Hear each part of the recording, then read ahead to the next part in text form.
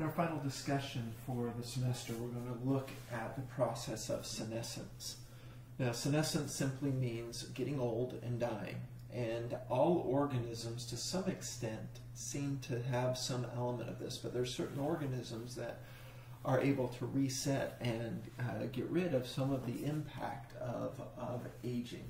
And basically, as organisms get older, most organisms get less good at replacing their cells, at repairing their cells, at taking cells that are damaged or diseased and getting rid of them. And so that causes, inevitably, in these organisms, death. Now, there are some organisms that seem to have gotten around that. But as we look at this, it's somewhat helpful to think about it as a disease process. It's a process that has a physiological impact on the organism. It's detrimental to our health, and our overall fitness is often impacted. But it's important to remember that there are many evolutionary considerations that we need to look at when we're evaluating what the natural selection impact of senescence will be. First off, there are many mutations, many adaptations that have been a trade-off.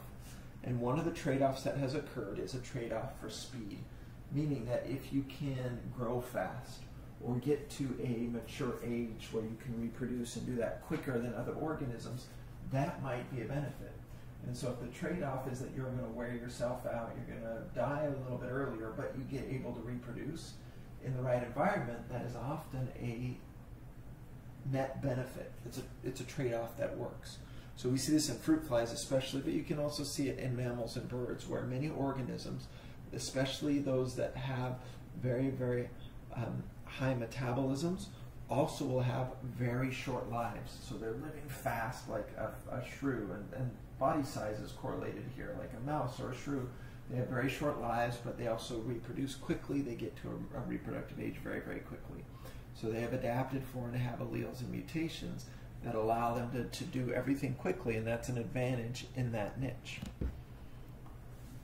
Also, it's important to remember that if reproduction is front-loaded into a life cycle, meaning that you reproduce mainly when you're young, and there's very, very little reproduction when you're old, then there's going to be almost no natural selection force on diseases of old age, things that cause problems. So, for instance, Alzheimer's disease in humans has a fairly strong genetic component.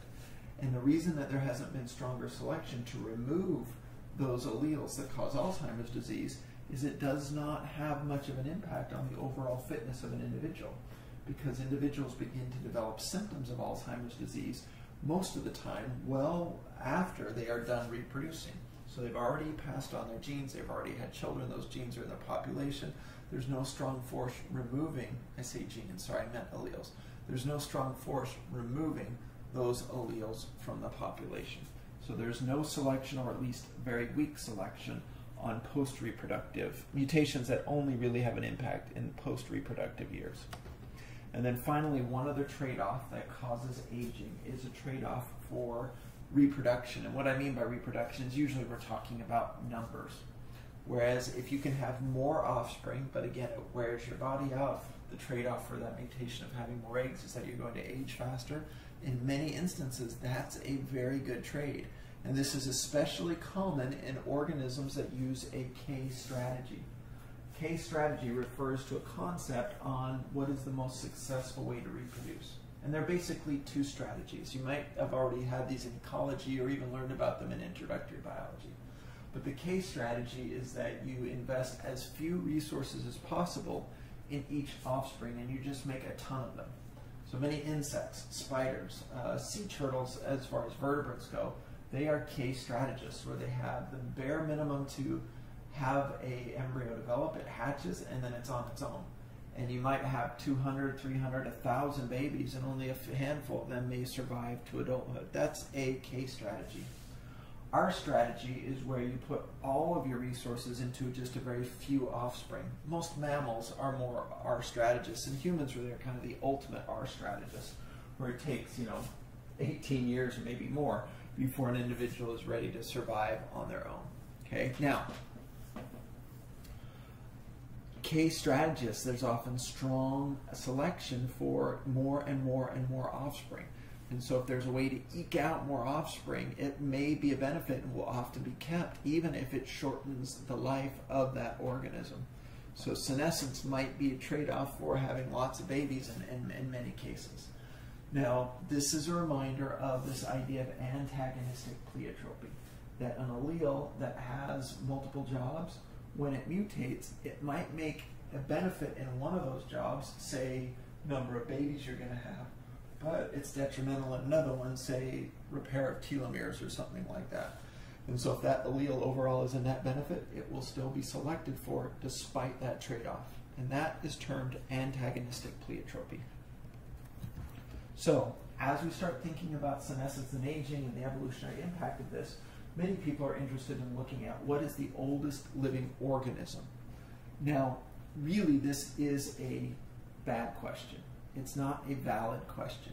And the reason is, as I've said, organism, it implies all living creatures, all organisms, right? So whether you're a bacteria or a fungus or a plant or an animal or protozoan or whatever you are, right? What is the oldest living organism? Now, I would submit to you that the oldest living organism is a bacteria.